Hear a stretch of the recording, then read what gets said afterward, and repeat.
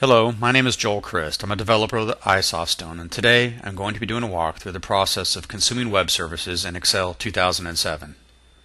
Today I will be using Microsoft Visual Studio 2008 Tools for Office to create an Excel 2007 workbook solution. The solution will contain an Office Fluent UI customization that will allow users to enter a search term and then perform a search against the Windows Live Search Web Service API, and then embed the search results into the Excel workbook. The first step in Visual Studio is to create a new project. So I'm going to come in and choose to create a new project. I'm going to do it in Visual C# today. I've got Visual Studio Tools for Office installed, so I can come down here and select the Office 2007 project type. And from there I'm going to choose to create an Excel 2007 workbook. And I'm going to name the solution Web Service Consumer. Say OK.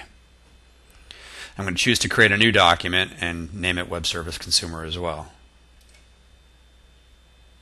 So Visual Studio goes ahead and generates the solution for me and opens up the spreadsheet, or rather the workbook here inside the designer. So now I can go ahead and add code behind the workbook.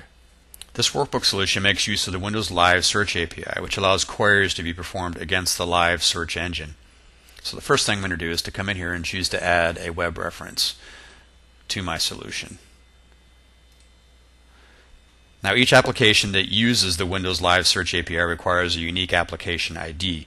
To get an application ID, you can go to the Live Search Developer Center by following the link that's provided with the written content that accompanies this video. I've gone ahead and done that, so I'm going to enter in the api.search.live.net URL here, specifying search.wisdom and then my application ID, and go ahead and click on Go. Now Visual Studio goes out and brings back or pulls back the description of the web service, which has a single method on it called search. I'm going to go ahead and keep the suggested web reference name and choose to add this reference to my workbook solution.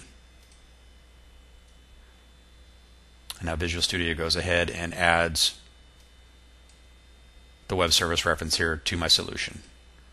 Now that I've added the web reference to the Windows Live Search web service, I'm going to add some code behind the Sheet 1 worksheet that's going to let me query the web service and then insert the results into the worksheet.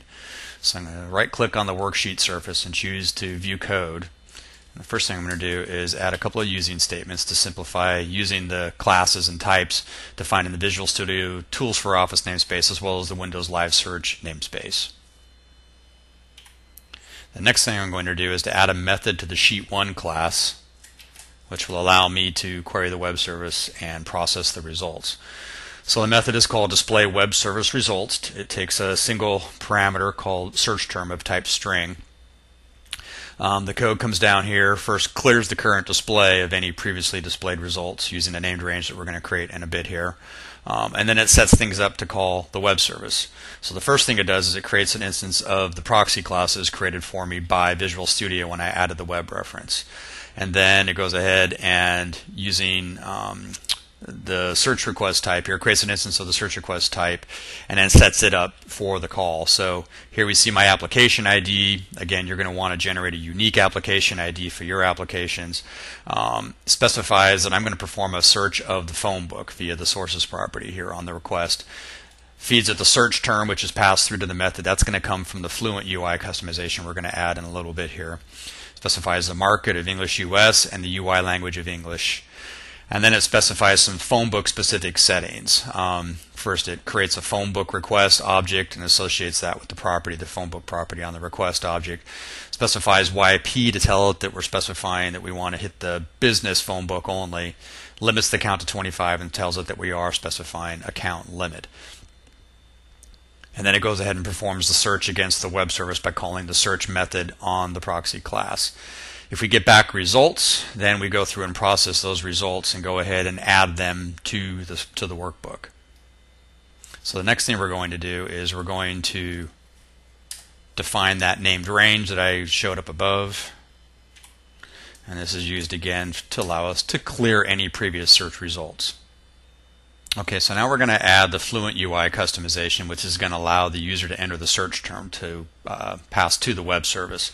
So I'm going to come up here and choose Project, Add New Item, and then under Office, I'm going to choose to add a new ribbon using the Visual Designer. I'm going to name the source file for the ribbon customization or Fluent UI customization web service ribbon.cs.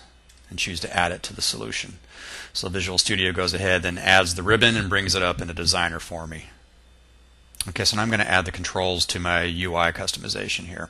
So over here on the toolbox, in the Office ribbon controls, I'm going to choose to add an edit box and then a button.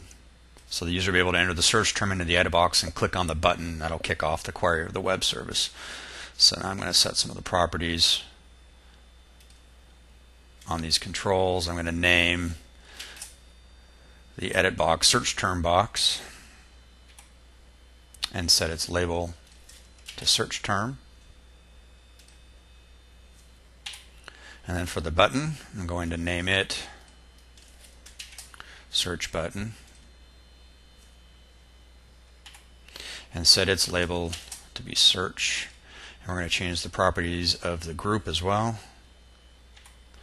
I'm going to name it Web Service Group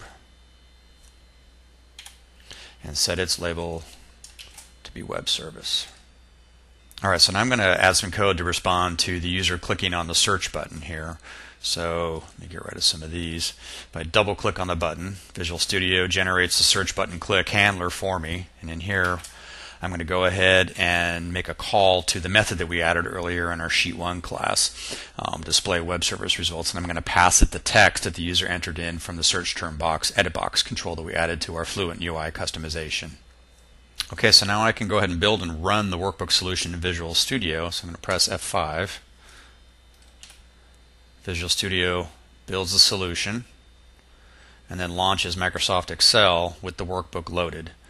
Now I can come over here, and on the Add-ins tab, if I go over, I see my group here, my web service group here, and I can enter in a search term and click on the search button, and Excel then goes ahead and goes out and performs a query using the Windows Live Search web service and returns a set of 25 results. So it looks like it's working correctly. So by using Microsoft Visual Studio 2008 Tools for Office, I was able to create an Excel 2007 workbook solution and then add a web reference to the Windows Live Search service that allowed me to very easily perform a query of the search service or using a search service engine and then insert the search results into my Excel worksheet.